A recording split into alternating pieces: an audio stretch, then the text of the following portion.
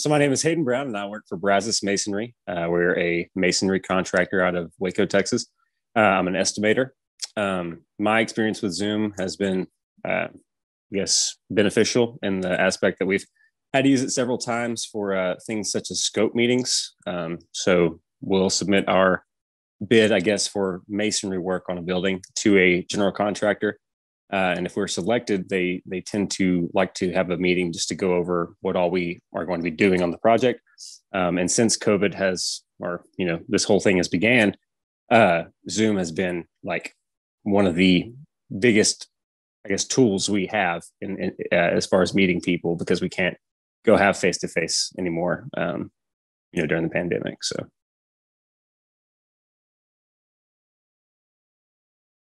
I'd say it's relatively easy to use. I think maybe maybe the one downfall of Zoom would be the fact that it maybe tries to do too much at times. Kind of like what I was just saying, it was asking me to join the meeting that we're already in, so it's popping up, interrupting the meeting we're having because it's asking me to join it. So I think just maybe they're trying to do too much as far as reminders and um,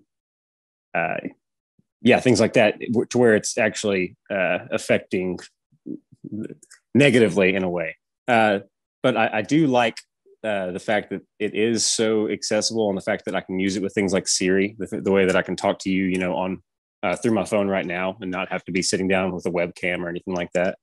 But yeah, I'd say really there's definitely more pros and cons.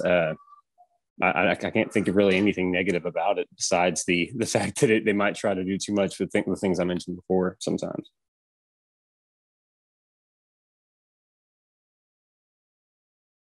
I like that I'm able to do meetings from home. I'm on my lunch break right now, and I'm doing this, so that's very convenient and nice. Um, yeah, and I like the access. I guess through multiple different devices, I can use, my iPad, my computer, my laptop, really whatever I have on me, and with a camera, and it just makes it to where it's a lot more accessible, and I can a lot more mobile, I guess.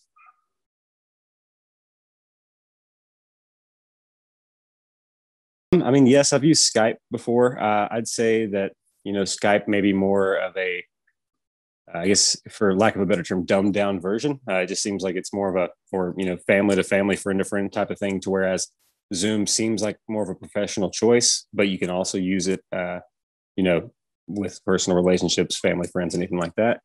Um, and other than that, I mean, I guess you count FaceTime through Apple, things like that, and it's obviously a lot more high tech than that. And the fact that there's a lot more features and cross device, cross software use and everything. But yeah, I'd say Zoom ranks ahead of any other one that I've used.